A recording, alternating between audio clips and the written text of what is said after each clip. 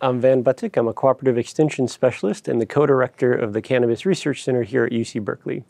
Today I'm going to talk about some of the research we've done on mapping and modeling cannabis in Northern California. This research started with a really basic question. How much cannabis is out there?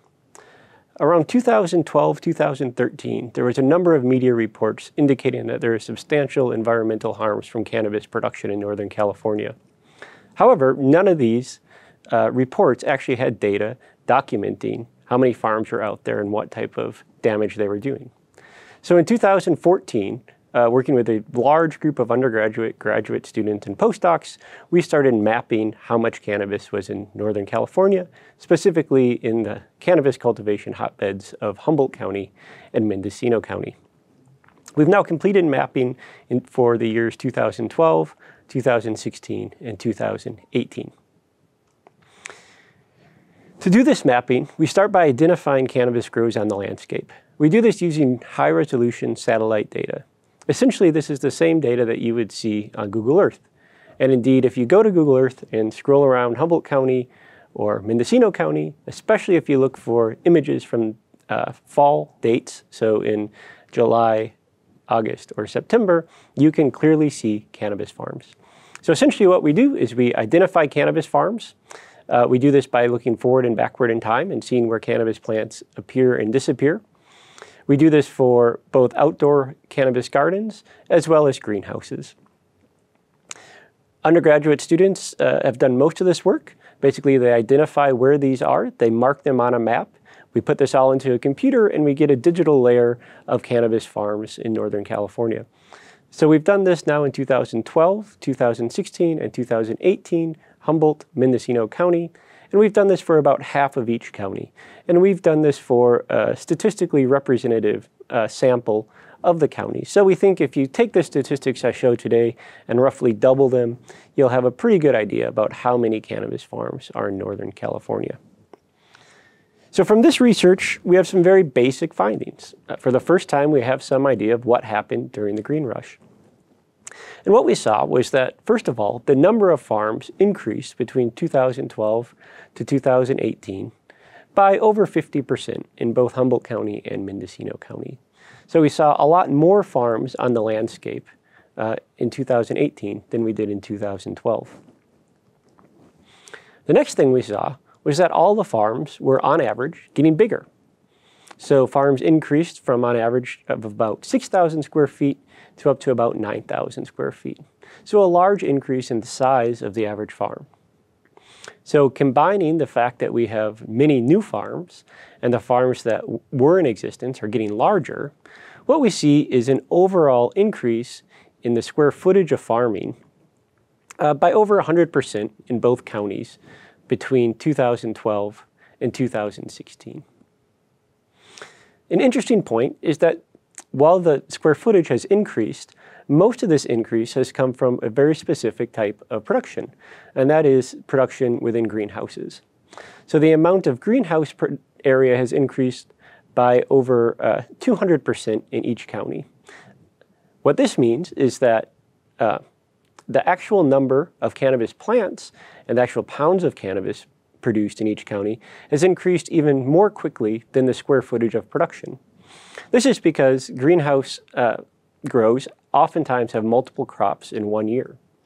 Therefore, we expect that the average number or the average amount of cannabis being produced in these two counties has doubled or tripled between 2012 and 2018. A big policy change happened in 2018, and for the first time, cannabis farms needed to be permitted by the state of California and local government and able to be legal.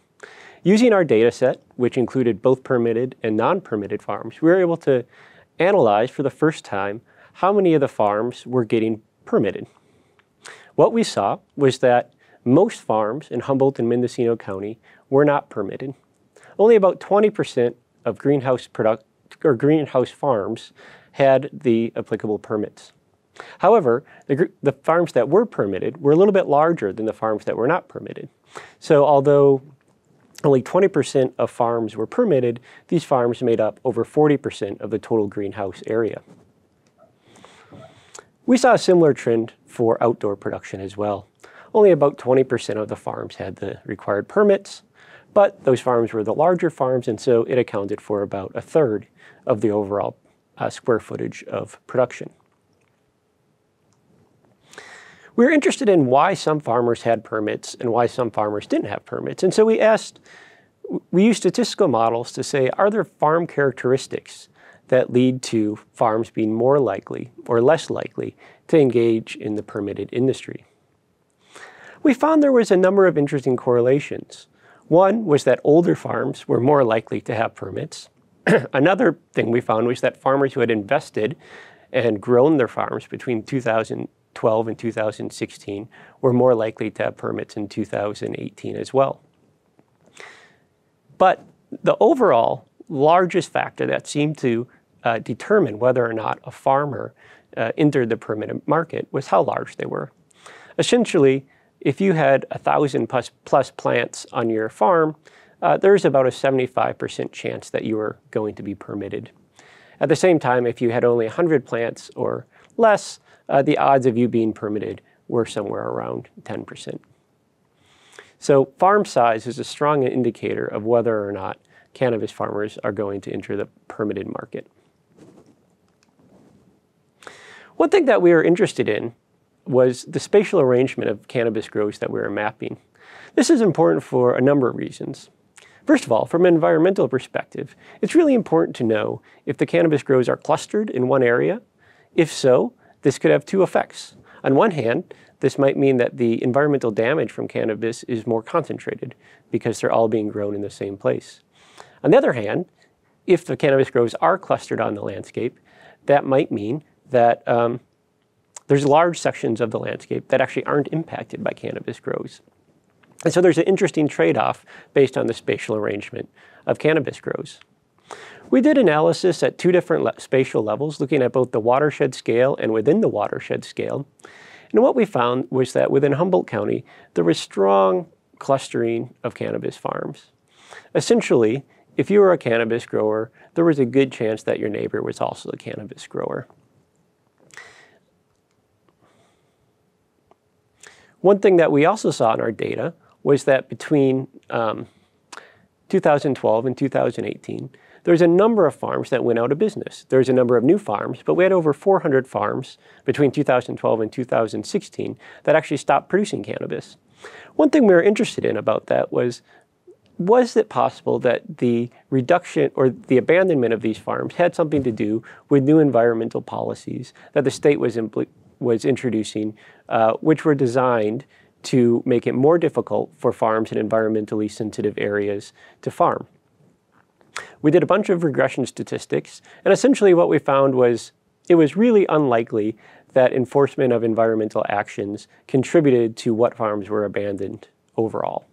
There was little correlation between environmental sensitivity and the likelihood that a farm would be abandoned. We looked at what factors were the most important for farms that were abandoned, and once again, we saw that it was the size of the farm was the driving factor. Small farms were quite likely to abandon, large farms were very unlikely to abandon. So once again, we see this dynamic where large farms persist and small farms do not. We're interested in the environmental impacts of cannabis, and one area where there had been quite a bit of press was having to do with forest clearing. So the idea is that there's all these new cannabis farms, they're out in the forest and they're clearing land, they're clearing forest for the farms. And the images you see here are from cannabis farms in Trinity County, in one of the most densely farmed areas of the state, and you can clearly see that there's openings in the forest from cannabis farms. But we wanted to look more systematically and say, could we really see this change from cannabis farms? And then how did it compare to other drivers of deforestation? So in this case, we looked at logging. So we looked at logging permits from 2000 to 2013 in Humboldt County. And we looked at all the new cannabis farms that were established. Then we used remote sensing data to say where was there actually timber harvest or deforestation? Where were the trees removed from the landscape? And then we compared the effects of timber harvest to the effects of cannabis grows. What we found was that timber harvest contributed nearly 10 times as much to removal of forest and removal of trees than cannabis overall. So the area removed by timber harvest was much greater than the area removed by cannabis farms. And this had larger impacts on most of the sort of scientific ways that we measure forest habitats that are based on what we call fragmentation metrics. So takeaway, in general, timber harvest had a larger effect than cannabis farms. Interestingly, though, if we scale this to the amount of land used for cannabis and the amount used for timber harvest, we found that actually the effect was, on a per acre basis, very similar, and in fact sometimes cannabis had a greater impact on a per acre basis. Finally, we found that in some areas, some watersheds, about 15 out of 60 watersheds, cannabis farms actually contributed more to these forest fragmentation metrics than timber harvest. So while overall timber harvest had a larger impact, in some areas cannabis was actually a larger driver of timber loss. Another thing we should be really clear about is that in California, if you're a permitted timber harvesting organization, you need to replant the trees. It's the law. And so we would assume that in the long term, the forests that were harvested will grow back. It's unclear what happens to cannabis farms in the long term. Do they revert to nature? Do they continue as small farms? We simply don't know right now. So I want to emphasize that the impacts that we're showing here are short-term impacts on forest fragmentation, and what happens in the longer term as trees start to grow back is unclear. Given these results, we wanted to think about how we could develop policy to help mitigate the impacts of cannabis production on the landscape. And to do this, we really wanted to know what drives the location of cannabis production. And when somebody's thinking about entering the market and developing a farm in these Northern California counties, what characteristics are they looking for in the land that helps them, or that leads them to decide where to put a farm? And if we know that, we can think about what land use policies might be most effective at mitigating the harms of cannabis production. So what we did was we ran a number of models, statistical models, basically looking at what parcels in Humboldt County had farms and what parcels did not have farms. And using these statistics, we were able to find some trends in the data which suggest what leads people, or what parcels are most likely to have cannabis on them. One interesting result was that the percent of the parcel that was zoned for agricultural purposes was not an important factor in determining whether or not there was cannabis on the landscape. In fact, the larger percentage of a parcel that was agricultural land, the less likely it was for that parcel to have cannabis.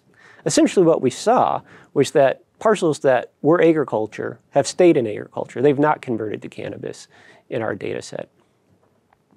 Parcel size was somewhat important. The larger the parcel, the more likely it was for cannabis to be on that parcel. But there is one variable that was by far the most powerful at predicting whether or not a parcel had cannabis or not, and that is whether or not the neighbor had cannabis or not. So there's these strong spatial clusters that we identified in our earlier analysis were robust in the modeling framework as well.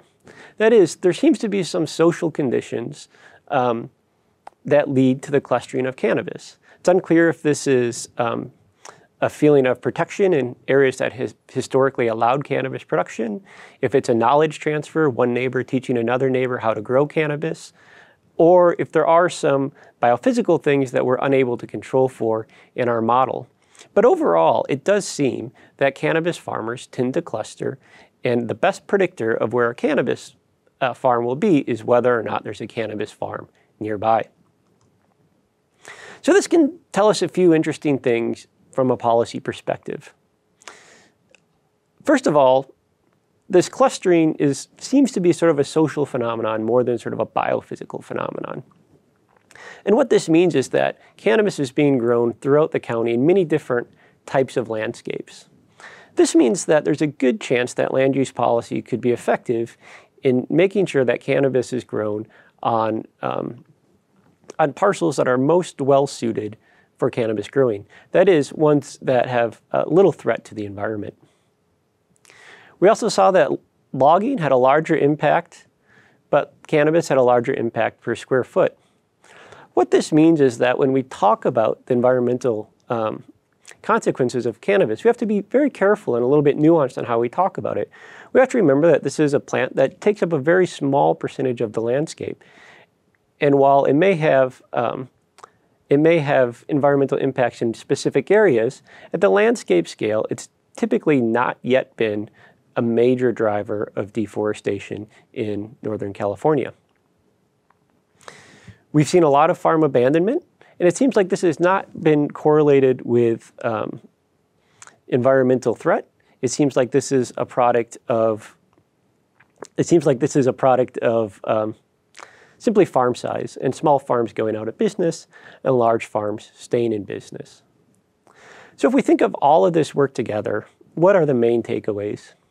The main takeaway for me is that cannabis is a crop that's very similar to other crops and can probably be managed to limit environmental impacts through land use policies that incentivize cannabis being grown on parcels that are not environmentally sensitive. What do we mean by this?